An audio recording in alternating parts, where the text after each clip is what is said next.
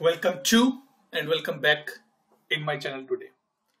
Hope you are doing good and well and definitely happy in your life as well. And I wish everybody a great year ahead. Today I come up with again few small topics about ServiceNow. It says let's explore, because these are the points, these are the things which I found in my discussions with my customer. And earlier what happened, that I have to wait for my developer to come and give me update. Okay, this can be done by this way and this can be done by this way. And with experience, I learned this thing and I want to share this knowledge with everyone. So in today's discussion, we're going to be discuss four major topics. Four topics, not major, four topics, small one.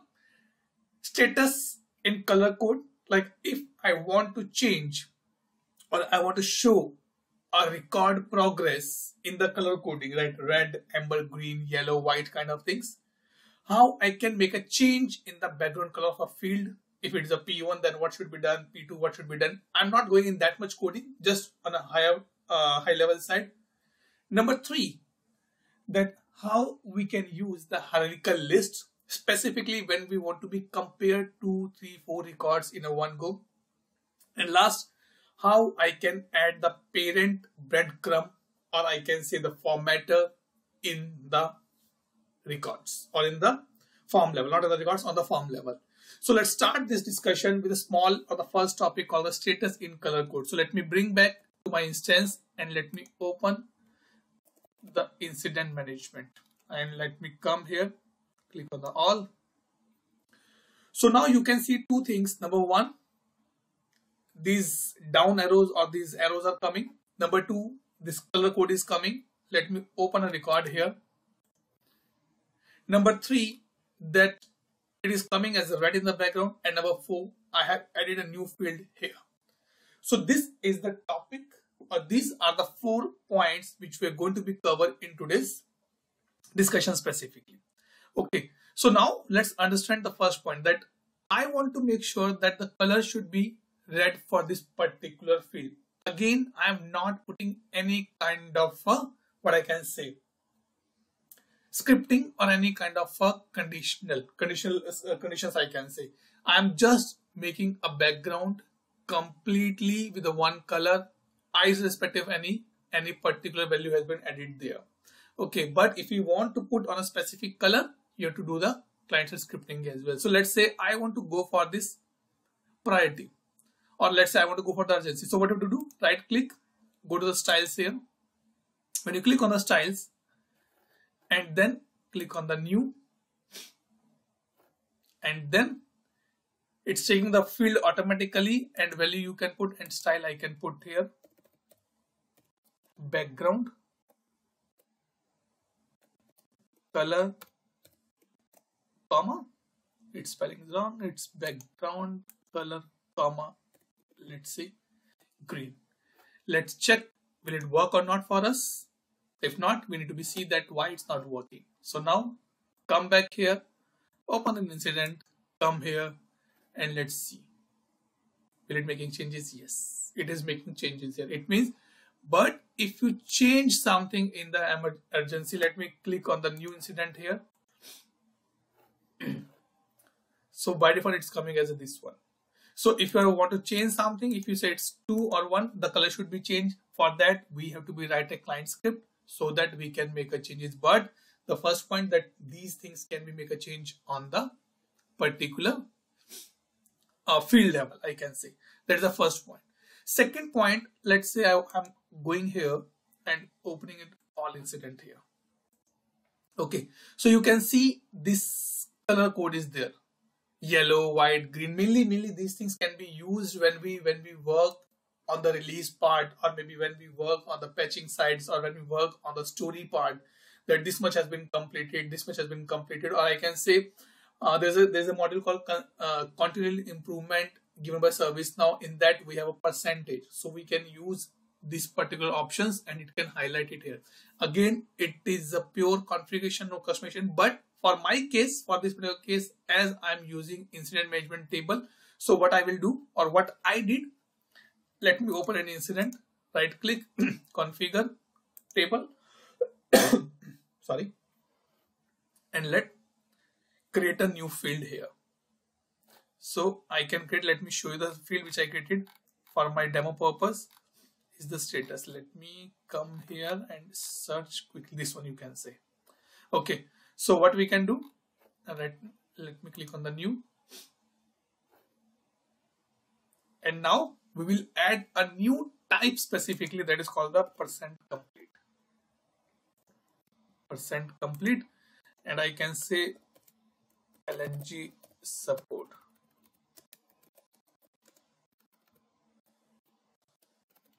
That how much I'm supporting to the community, you can put, it will come automatically. Now what we have to do, we have to go for attributes here. But now one thing, let me tell you, if I click on the save here, which is important, if you are creating a new attribute, so a new dictionary entry in a table, by default we are in the view called the default view. If you go in the default view, you will not able to find this option or this field or this attribute on the form level, that is called the attribute here. So what we have to do, we have to come here and we have to go and make a change in the view, and it's called the default view here. Okay, and now what we have to do, we have to write a code here. Okay, and what we have to write, let me copy that code from here itself. Let me see if I can get a code here itself. Okay, configure dictionary, let me go, leave. Because there is a one line of code which you can put. So this is what the code is there. Let me copy this and then we'll explain this in our discussion. So I can come here, this one. So what I did, it says target underscore threshold underscore colors. One thing which is important to understand here, maybe someone says here, or in ServiceNow we are using specifically English which belong to US part. Because this, if you see that there's a two spellings, colors and colors, COLOURS and COLORS, it's the different colors are there. Okay, so we're using this color here. Okay, it says set the color 0 if it is 0 or less than 20, not equal to but less than 20, then it should be a red color. If it is 20 till 70, it can be orange color. From 70 to 89, it should be yellow color, and from 90 to 100, because we assume that percentage or the status or this particular progress should be always 100, not more than that. Okay, then you can put a green here, and now I can click on the update. What is the benefit of this particular field or the purpose of this field here? So now what I will do, I'll come here and go and open my incident record and click on the new here. If it is a blank, it is not taking that value. Okay, so now you can see I have a LNG support here. So if I put here, let's say 12, and here I put 88. And also one point is that we don't require to add this field manually on the form level. As soon as you create the dictionary entry, it will come on the form level automatically. If you want to hide, but there's no purpose in that case. So you can make a change, and also you can put decimal value as well. So if I say 7, let's say 89.50, and let me click on the color here, create a new one, tutor test, and save here. So now once you save, let me go and open the all incident here. It's there, number is 14. Okay, so you can see this is becoming, let me add a new one more field, that is called the LNG status here, and you can add the with this status and click OK. So now you can see if it is 89.5, it is like this. It is less than 20, because we have a condition like this, you can see like this. The only thing is that on the list view, it will be show like this. Here if you want, you can make a change here, but it is not fulfilling any purpose, so better to make it or add in the form level only. So if I say like 25, click OK, so it will convert automatically. If you want to hide it from here, sorry, if you want to make it readable here, you can use ACLs or maybe the on list edit. You can use the client scripts, but other than this, there's nothing to be there. This is the second part we want to discuss. Now let's coming on the third part, that is called the hierarchical list. So now you can see these options like arrow key. This is called the hierarchical list. Okay, and how it can be done, or what is the purpose of this? Let's say I want to compare these two records in a one window. Okay, so I can click on this and I can click on this. Mainly on the transactional data, it is not that much useful. That's not recommended. But on the foundation data, maybe you want to compare two locations, maybe you want to compare two users with the different roles and different groups. So you can use that part. Okay, what we have to do to add this particular option? Right click on any column, go to configure, go to list control. And then you have to be checkbox this particular option. Once you opt, click on the update, it will work for us. And again, it will work only one module at a given point of time. It doesn't mean that it can be work for everywhere in the form level. No, it is not like that. So now what I'll do, let's come here and user admin, and let me say on the users. Okay, let's say I want to compare these two users. Even though I already added this option here, so you can see I can go configure and I can go to list control. I already added this particular option here. Okay, so what I will do, I'll just click on the back here, and now if I click, let me click on this, and let me click on this. You will say, what is the benefit? Only one thing is showing. No. So now if I want to compare Ellen with, let's say, Elisa, so I can see there's no user role, but it is not sure. It is showing only one. No, it is not showing only one related list. You can right click and you can see here that it has total 5 rows, no group, no delegates, no skill. It means I can do that, but plus I can put the filter here. Let me take a good example. Let me close this. Let me say any approval, no groups. Okay. Let me say ATF user. Is it part of? Yes. Okay. So now this ATF user having total 52 rows, but no group assigned. If I want to be compared with anybody else, now in this case it will be long list. So be careful. Now I can go and click it here. The only thing is that it will show only one record at a time. So now you can see it has a 40 rows, 2 groups. If you click on groups, it will show the groups only. If you click on delegates, it will show delegates only. The only thing is that it is a one quick checkbox need to be configured. That's all. But again, I prefer don't much use on the transactional data, because here the detail list can be more, which can create a problem for the system performance as well. Now coming to the last point, that is called the parent breadcrumb. This is always the question that this problem record is opened or has been coming from this particular change, or this incident has been coming from this particular record or this particular things, where no practically or the graphical representation available very easily in ServiceNow. So what we are going to be do here now, let me come here and let me open the problem record. Let me show you some all here. Okay, what we need to do, it is very easy to do, but yes, it is a changes on the form level. So maybe if you're using this, it can be considered as a customization, because you are adding a new field on the form. If recommending, if you want to be used, you can use, otherwise you can drop an idea as well. Okay, so let me show you one example here. If it will be available for me. Okay, where I added this one. Okay, let's do one thing then. Okay, let open this. This is a change. Okay, and I can go here, nothing is there. So what we need to be do here, just right click here and go to the configure and go to the form design. Okay, simple as, nothing much to be worried on that part.